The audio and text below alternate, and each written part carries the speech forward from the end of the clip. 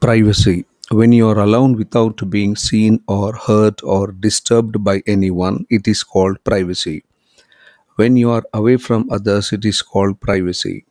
When you have freedom from interference or intrusion from others, it is called privacy.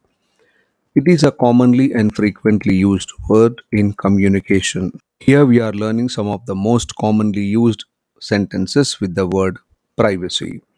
Read these sentences repeatedly, which will improve our fluency. Sentences.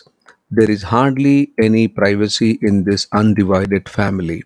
Please leave me alone. I need some privacy. You are invading our privacy. I don't want anyone to disturb our privacy. Your grown up daughters need privacy. Why don't you move to a bigger house? I have enough privacy here. I don't have any privacy here. Do you have any privacy in the government hospital? Don't we have any privacy here to undress?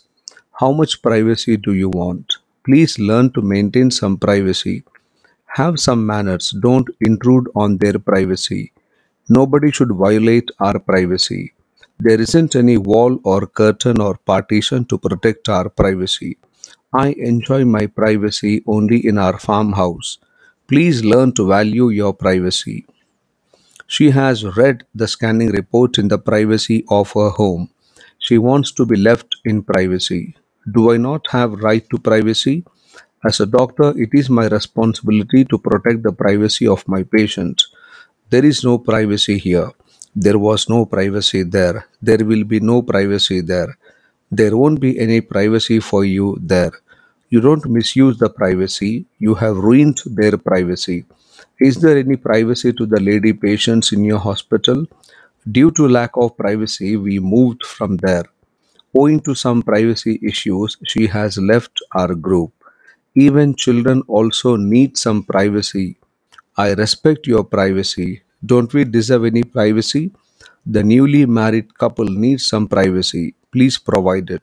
Some TV channels seem to have scant regard for the privacy of the celebrities. We have returned to the privacy of our own home. So these are some of the most commonly frequently used sentences with the word privacy.